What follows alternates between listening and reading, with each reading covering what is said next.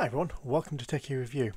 Today I wanted to show you how you can clone your Mac hard disk, and this is really useful if you want to just increase, you've got a new hard disk, you've got a larger hard disk and you want to swap it out but don't want to have to go through all the hassle of actually reinstalling everything, or you want to try out a new Mac OS beta but you don't want to do it on your live system but you want to try out all your apps. So this is a very simple way to clone your hard disk onto a new larger hard disk or SSD or something like that, and it's really simple.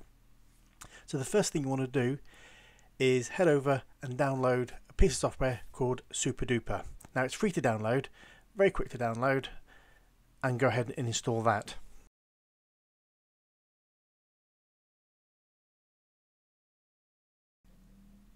Once that's downloaded, go ahead and open it up,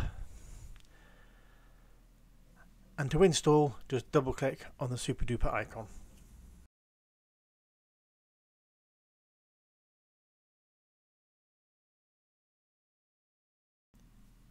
Now I went and installed mine in the applications folder, just more for ease really.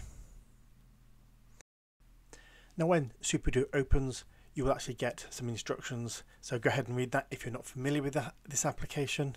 If you are, just go ahead and close it.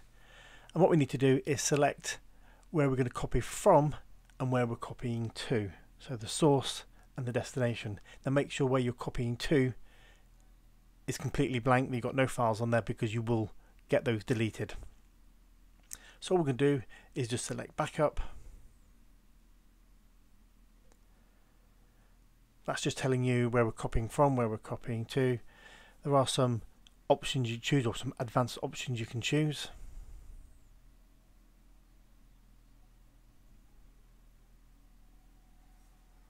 I just left all those. I didn't bother changing anything there. And then when you're ready, click copy now. Enter your password,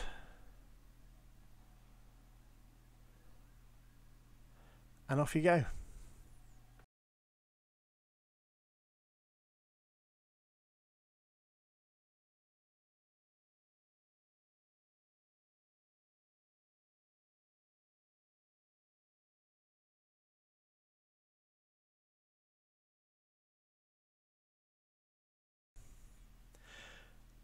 Once the copy is complete, I was presented with a please register screen. I just went ahead and clicked later, and then that should take you back to the main screen.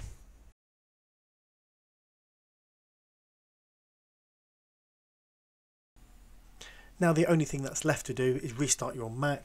Make sure you boot into the boot options so you can select your new hard disk to boot from, and then you are all good to go. Now I hope you found this video useful. Please remember to like and subscribe. If you've got any questions, please leave them in the comments below and I will do my best to answer. Thanks very much for watching, and I will see you all next time.